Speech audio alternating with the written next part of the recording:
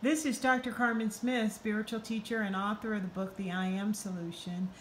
I was doing a conference or a talk in Kansas City, Missouri, and a young lady asked me how she could fit in because she's always felt different her whole life, and she felt like the problem was that she just wasn't able to fit in.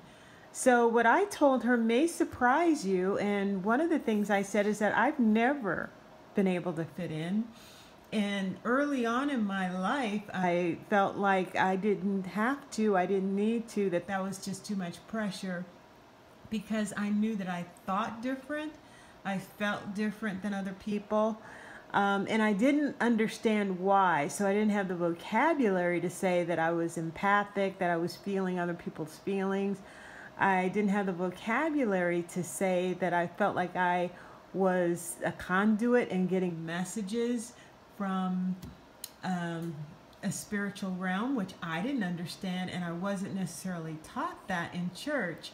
So I always felt different, or that there was something wrong with me, or that there was something wrong with other people. And basically both are true. There was something different about me, and there was something different about other people where I just did not fit in. And so once I realized who I was able to embrace everyone with the love and the feelings that I was blessed with.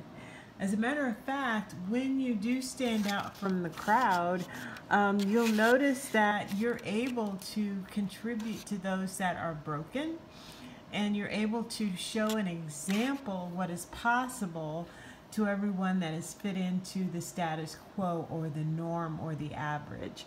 So it's okay not to fit in, just be your beautiful, special self.